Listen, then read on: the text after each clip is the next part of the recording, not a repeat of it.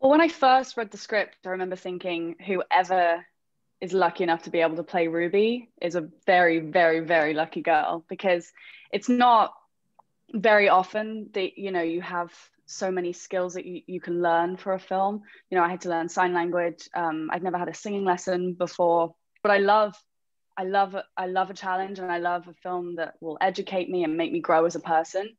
So when I read the script, I completely fell in love with the writing and the characters. I fell in love with the Rossi family.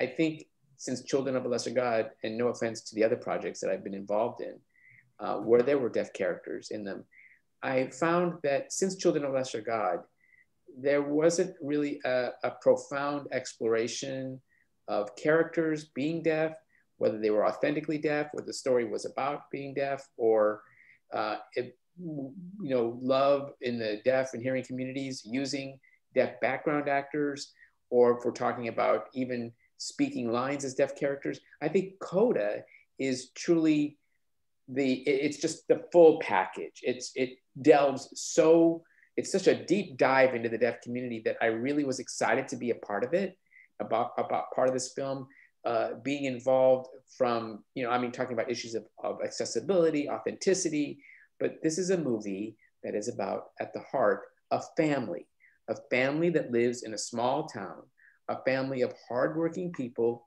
who love each other, who have a hearing daughter, she just happens to be hearing, who rely on her as an interpreter.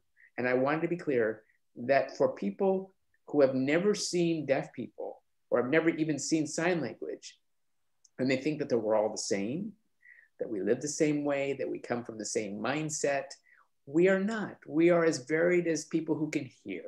And this is one facet of the deaf community. And that's the best I can put it.